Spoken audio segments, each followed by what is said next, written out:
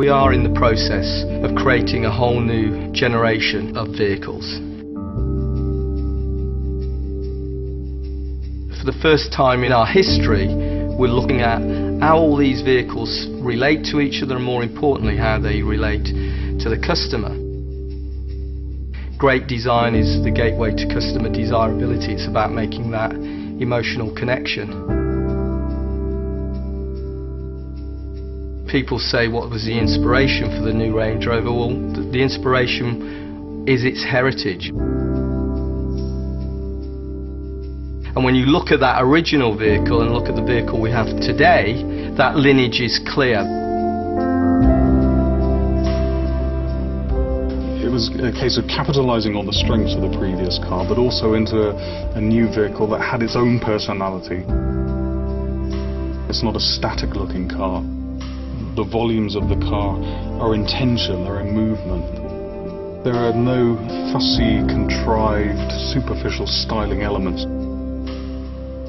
We played for a long time on those three key lines of how the sill and the waistline and the roofline work together. And it's the powerful, elegant way that those three lines relate to each other, I think works perfectly when you see the car moving.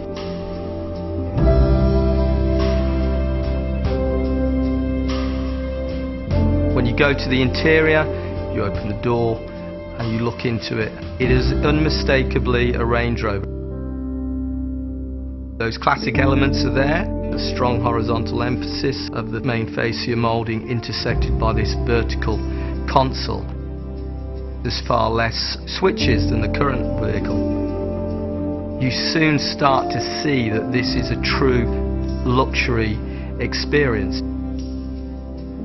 The new Range Rover's leather is sourced from a company called Bridge of Wear in Scotland. They're the only leather supplier in the world that produces low carbon leather. We have semi-aniline leather on our seats, very soft, very supple to hand. Veneering is a very traditional process. All of our wood is from sustainable forests. We still have traditional craftsmen that have been doing the job all of their lives. But we're using that now in combination with new processes.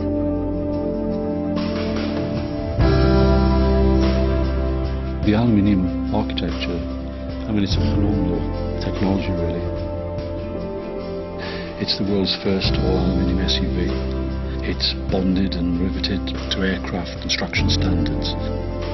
Dynamically, the car is a revelation. Losing hundreds of kilos of weight out of a car has so many benefits. I mean, not only in its carbon footprint, its ecological identity, but also its performance and its handling.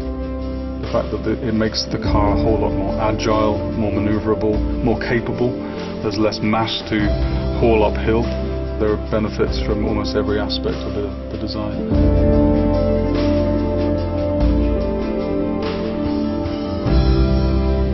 The aluminium then inspired us further in terms of visually lightening the interior design of the car.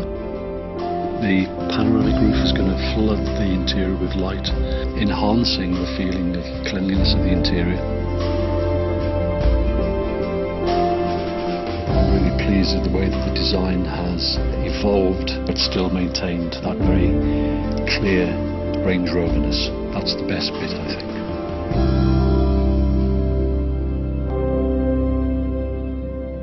Iconic is a word I think that's used too liberally.